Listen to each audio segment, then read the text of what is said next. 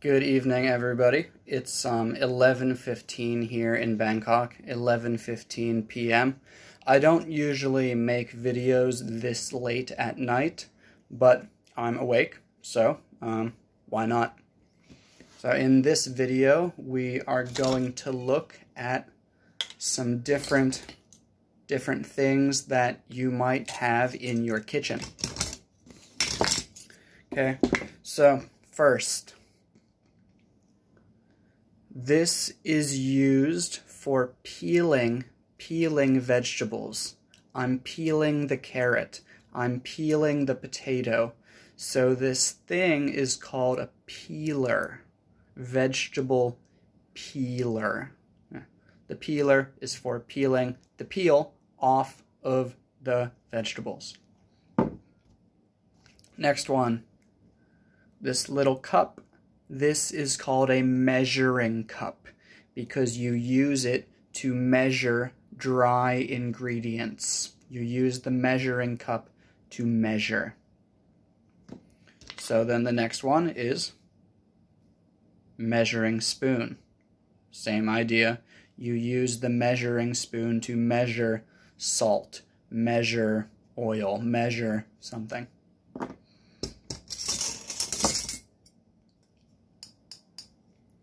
These are called tongs. Tongs. You use the tongs to pick something up. This is a couple things.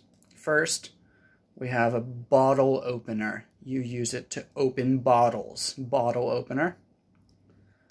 This is a can opener. Can use it to open a can. This is a corkscrew or a wine bottle opener. Also, it has a little knife for cutting. These, not this, but these are called scissors. Scissors. The SS in the middle makes a Z sound. Scissors. Okay, I already showed you one can opener. This is another kind of can opener. This one's a little bit old. Can opener. Use it to open a can. This is a spoon, and it has 1, 2, 3 slots. 1 slot, 2 slots, 3 slots. Because it is a spoon that has slots, it is called a slotted spoon. Slotted spoon.